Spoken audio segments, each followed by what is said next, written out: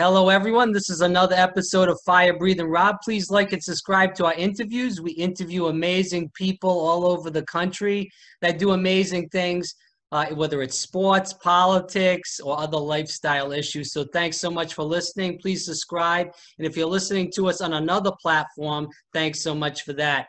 It's honestly, truly an honor to interview my next guest. And this is Kelley Lynch. And she's one of the top softball players in the country right now, so that's why it's an honor.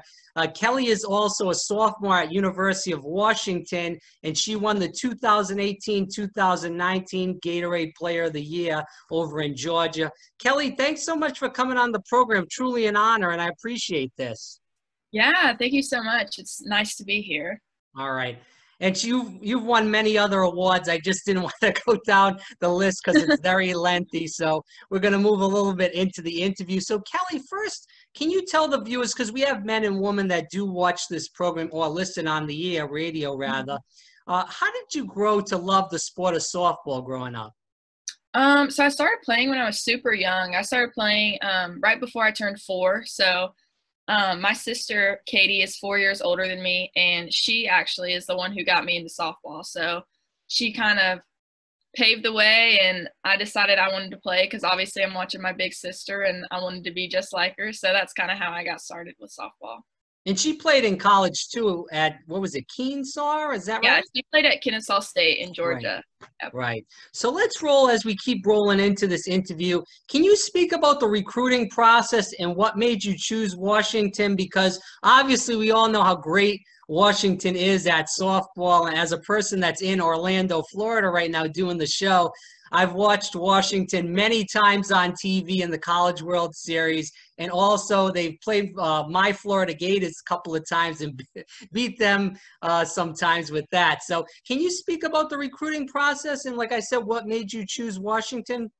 Yeah, I had kind of an interesting experience with the recruiting process. I was originally committed to Auburn University in Alabama and committed there in 8th grade, I want to say, maybe 9th grade, and then they had a coaching change over there, so I was kind of filling out all of that and kind of planning my next steps forward of what I wanted to do. And I had a best friend that I went to high school with who will be a freshman at Washington now, but she was committed here to play softball. And once I kind of decided I wanted to open up my recruiting again, I kind of came with her to Seattle just to check it out and see what it had to offer. And I ended up just literally falling in love with the campus, the coaches, the people here, and came out on another visit by myself and decided that this is where I wanted to be. So that's Lily, right? That you played with? Yeah, that was Lily. And this was just my senior year. So.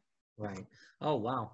Okay, Yeah. so let's talk about this. So you're in, I grew up in Rhode Island. I was in kind of that small town atmosphere like you grew up in, around 30,000 some odd people that live in the town where you're from, same as where I grew up.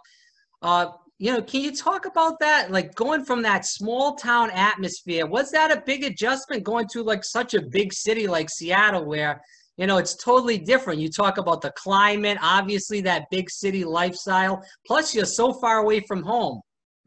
Yeah, I mean, it's definitely different and it's come with its difficulties, but I think the cool thing about coming from a small town is now that I am out here, they really like embrace me, I guess. And it's just awesome to know that the support system that I have and, everyone that's keeping up with me and watching me, even though I'm on the other side of the country. But I think the main thing for me was kind of like finding my own like family feel out here. And I've been able to find that on the team. I mean, we're just like one big family. So even though the adjustment was hard at first, I kind of eased in pretty quickly and used to this Seattle lifestyle now. But yeah, definitely a little bit of a change for sure.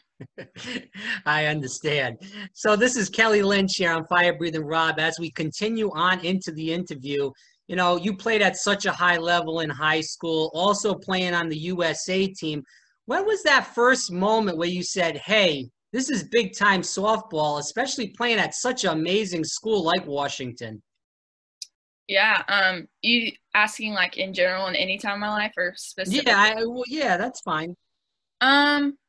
Yeah, I think I've had a few instances where I just kind of like stepped back and was like, wow, like this is really happening, you know? I think the first big one was probably my state championship with my high school. That was the first time our school had ever won. So it's kind of a surreal feeling. And then winning PGF for travel ball, I mean, that was like the craziest thing ever, you know, being on TV for the first time, playing the sport. And then when I got the opportunity to play for USA, I was just completely mind blown. I mean, that's the dream of almost everyone, you know, to be able to put on the red, white, and blue. And I think, yeah, definitely, I kind of looked back and was like, wow, like this is kind of everything I've been working for. And then now that I'm up here at Washington, I'm just kind of living out the dreams I had as a little girl, you know, since probably I was 6 years old. So yeah, it definitely gets surreal feeling and goosebumps all the time when I look back and think about it. So, Well, Kelley, let's talk about last year. You played and you started your first collegiate game in Georgia. So you're back home. You start against Ohio, win that game.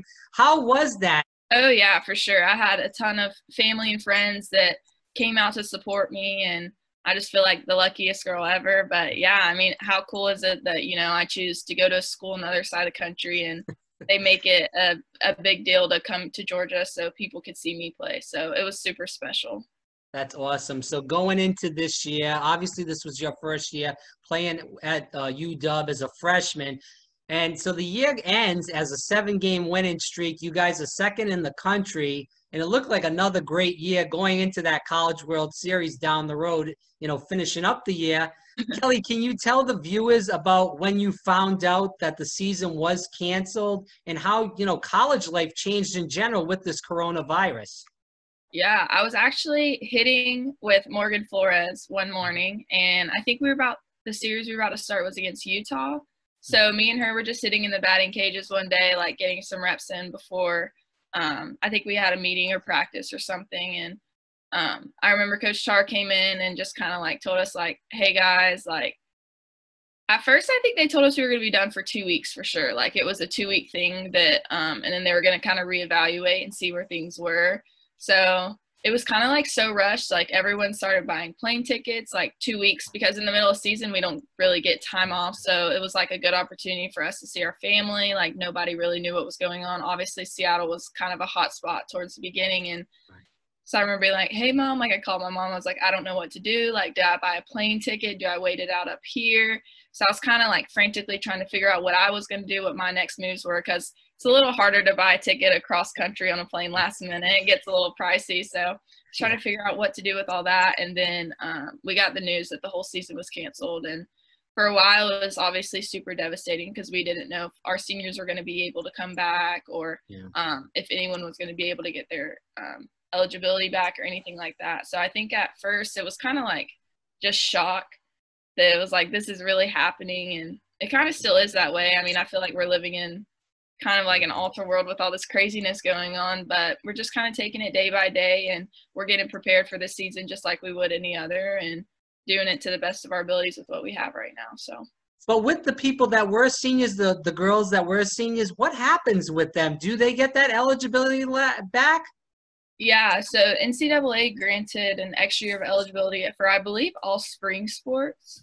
So at that point, it's kind of up to like the player coach on if they want to come back or if they'll be able to come back and all that kind of stuff. So we're very, very fortunate that our seniors, we have 4 last year, and they're all going to be back this year. So we're super happy about that. Yeah. Right. So can we talk about how it's affected your life right now with this coronavirus and even your workout schedule? Because, you know, a lot of gyms weren't open for quite a long time, so it's hard to work out. I don't know if you have a place where you can hit, or if you could go back to your high school and hit, or even hit at UW if they close that down. How did that all work? Right. So I actually just got back to school on the 1st, August 1st. So it's kind of an interesting process, but we have to get obviously tested for COVID when we come in, and then we get some blood work done and get our physical done and all that kind of stuff. And then we have to quarantine for 7 days, no matter what your results are. And then at the end of that 7 days, you'll be able to go on campus and use the facilities to work out and kind of that kind of stuff. So when we go to work out, we go in groups of 5, no more than 5. So definitely a lot of planning going on. And this is like during summer right now, so our team doesn't necessarily have to be up here. So the more when the more girls come in, it'll be obviously the playing will get harder because in a room there can only be 5 people. So right now if we're in the weight room, only 5 of us can be there. If we're on the field, like there can only be 5 of us on there. So a lot of planning, but I think the school's doing such a good job of trying to make sure that we get back to whatever this new normal is going to be like as soon as possible. So they're really making the transition not seem as kind of like drastic and insane as it really is. So yeah, you kind of have to like think about if I want to go hang out with someone, it's just not really realistic for me anymore to like be able to go hang out with friends, last year that I always hung out with or anything like that, just because you don't know who they were around. And if say I get corona, then that's selfish of me because everyone on the team is going to have to sit out, because I have it. So definitely won't be your typical college lifestyle for a while, but. Again, this is Kelley Lynch. She is a superstar over at UW. And I'm not pushing her up. She is one of the top softball players in the country. How did you press on after your dad's passing? Yeah, I think it kind of like fueled my fire. My dad always wanted me and my sister to play D1 college softball. That was kind of like our dream that we all shared together. Like he wanted it for us and we wanted it for ourselves. So I think after he passed, like kind of seeing my sister persevere through that because she was in high school at the time, which it's like a hard time to lose a parent. And she persevered and ended up getting, a D1 scholarship. And I was like, wow, like I really want to do that. That's what I want to do. And I think it made me work a lot harder and kind of open my eyes up to like what are my passions in life and how do I want to remember and kind of like hold his memories tight to me. And softball was just always the place I could do that. So I know your dad has had a huge impact on your life, and I know he still does. How has advice that he's given you and even his spirit that lives on in you, how has that affected you day to day? Do you use that to basically power you day to day before games and even just general days? Yeah, absolutely. I think there's a lot of things I carry with me from him, whether that was just like small memories we did or like I was saying, playing catch on the softball field or doing whatever. And I actually have his death date tattooed on my right arm, my pitching arm, right on my forearm, so that when I'm on the field, I'm able to kind of look at that and just kind of like center myself back in the moment. And yeah, absolutely. I mean, there's tons of stuff that I'll always remember of him, just like little things he told me or memories we have. But I remember when he was in hospice before he passed, he told me and my sister to always lead and never follow. And I think not necessarily like talking about softball, but just life in general, that's something that I'll always remember, like to not follow in the footsteps of others and kind of create my own path and be who I want to be. So yeah, absolutely. There's just stuff like that that I'll always hold on to. That's great advice. But softball's back in the Olympics now, and we see there's a professional U.S. league that, travels around in the summer too. So with that said, do you feel like softball is on the rise again? Yeah, I really feel like softball has grown a lot over the past few years. I mean, even just looking at like social media, like Haley Cruz and, Jazz Severs having, I think at this point, like hundreds of thousands of followers is like super, super good for our sport and just kind of like getting our names out there. And I think, I mean, I'm not sure about all the numbers, but I think there's like more views on the World Series, like every year it's just like continuing to increase. And I can't speak for all, but our fan base here at Washington is like so awesome. And they know, our names, which is like, some women's sports just I feel like aren't always like that and aren't always like super supportive, and we have like the best fans and the best atmosphere. And yeah, I would say softball's definitely grown a lot over the past few years and hopefully continues to be on that increase. So Well, to be honest, you guys kick ass every year, so so they for sure should know your names. But anyways, as the last question, like I said before, we go into the fun questions. If you do have a season this year, Kelley, what is the outlook on the team? And can you speak about new recruits coming in? Do you know anybody? I'm sure you met some with visits last year. Yeah, I can kind of speak on like a personal relationship with the freshmen coming in, because unfortunately I haven't been able to watch all of them play travel ball or anything. But yeah, I mean, we're going to be returning everyone we had last year, so we should be super strong again. And then we're adding we'll have 24 this year. So I think we're adding like 4 or 5 maybe. And all the freshmen are awesome. I had the opportunity to kind of tag along with them when they came on their official visits last year. So I got to meet all of them and hang out with them for a while. And obviously, like we were talking earlier, Lily Egan's in that class that I went to high school with. So super excited to see her up here, like kind of help her make the transition that I had to go through. So yeah, I mean, I'm super excited. Like I said, we're returning everybody and adding more. So should be an awesome season, and we're excited to get back after it. All right, so let's get into the fun questions now. We had enough of the regular softball questions. This is what people do want to know, and I do appreciate all your time today, Kelley. It means a lot. Let's talk about this. How do you get pumped up for the game?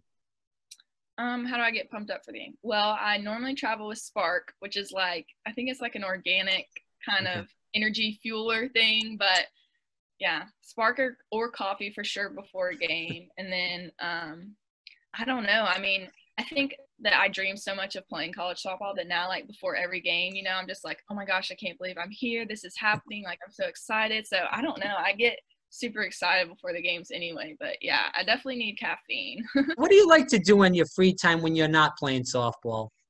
Yeah, well, now that I'm back at school, me and my housemates, I live with a couple other girls on the team, and it's been super, super hot here actually. So we've been going to the lake and kind of like socially distancing, of course, and tanning at the lake, going for like a swim when it gets too hot. So we've done that, which is super cool. And then last year I didn't have a car here, and me and Jadlyn, my roommate, didn't get the opportunity to come up earlier because we were playing with USA. So we didn't really get to explore much of Washington State or Seattle in general at all. So planning out, I have my last day of summer school on Thursday. So I'm planning out some cool hikes I want to do. And I mean, just hanging out, all my best friends up here on the softball team. So we're not practicing, we'll hang out and do something. But yeah, I mean, just hanging out with my friends, like living the good life, enjoying the sun and all that right now during the summer. So all right, getting that relaxation time, and I hear you. I know it's a busy time, softball season. What is the toughest at bat you ever had? Anybody specifically you pitched against and you knew that it was always going to be a tough at bat? My toughest at bat. Actually, one does come to mind. Okay. When I played travel ball with my PGF team, I remember it was the last out, and it was actually Maya Brady. She will be a sophomore at UCLA this year, but she's a big name, and I kind of knew that going in. And they were a SoCal team from California, so she was the last out, and bases were loaded with 2 outs. And she had already hit, I think, like a double off of me earlier that game, and was, I mean, the best hitter in the country at the time. So yeah, I was super, super probably nervous about that. It gives me kind of goosebumps thinking about it. But yeah, I think a huge thing though is even when you're facing someone and you know they're super big and obviously a good hitter, but I mean, that can be anybody. A name can be big, and just for the purpose of the name being big, you know. So I think it's important to kind of take a deep breath and one pitch at a time. So I mean, obviously remember like big people that I pitched against and was probably like more nervous than others, but at the same time, I kind of try to just take a deep breath and take it one pitch at a time. So we'll keep going through this. Favorite place you've traveled to? Probably Paris. Oh, wow. Yeah. Now, was this for softball or just for fun? Yes, everywhere I travel is for softball. But it was on the USA junior team. We played out in France. Wow. So it was super, super cool. Yeah. Awesome. Favorite song and kind of music? I listen to all kinds of music. I would say I have an eclectic music, but I would say, what have I been listening to right now? I've been listening to a lot of alternative right now. I'm really into the Lumineers, so I would say their recent album, yeah. All right. So I know you played basketball and you stopped a little bit in high school. Do you still got some game? And what position did you play? Oh, gosh. In high school, I played my freshman year, and I guess I was kind of a wing, maybe post sometime. But, I mean, I could probably dribble and shoot around if I was going to play a little game, but no. You can hold your own then? Yeah, I haven't played since freshman year, but I love basketball. It was always fun. What are the keys to becoming a great softball player and an athlete in general? I think it's a lot mental. I think that mental toughness is a huge thing, and having the mentality to kind of push through, especially at the college level when, you know, everyone you're surrounded with is everyone's the best at their sport, you know, everyone's at the top of their game. And I think you have to have like a super dedicated and strong mentality and good idea of kind of like who you want to be, like I was talking about earlier, to push yourself, because it is kind of hard sometimes, you know, like nobody wants to go in at, you know, and do extra work in between classes and dinner or whatever. And so I think that mentality is a huge part of it, because you know, if you're training, the success on the field is going to come, and mentality is a huge part of it, which I learned last year. So Kelley, what do you want to do after your softball career is over? Yeah, right now I'm majoring in communication, so I'm not sure job route exactly what I want to do yet, but I have some time to think about it, thank goodness. But yeah, I mean, I would love to keep playing ball. I think, like you said, the pro league's growing, and I'd love to be a part of that. And I guess kind of wait out and see about the 2028 Olympics, because, you know, that's been like my big dream. And just to be able to say that I gave it a shot would be pretty cool. So probably try to keep playing until 2028. So we'll see. Sounds like a plan. As we end the interview, and this is Kelley Lynch, softball player at University of Washington. Can you tell the viewers where they can find more about you, where they can follow you on social media? Yeah, I'm on Instagram, Twitter. I have a Facebook if you want to add me. Okay. But yeah, I think my Instagram is just Kelley _Lynch, and I believe my Twitter is Kelley Lynch 27. And then UW softball in general has a Instagram and Facebook and all that kind of stuff too. So that's a great resource just to kind of keep up on, like, especially this year with all the uncertainty, like our schedule and stuff like that. Cool facts about us. So yeah. Well, Kelley Lynch, thanks so much for coming on the program. Greatly appreciate your time tonight or today. Yeah, it was nice to meet you. Thanks for having me.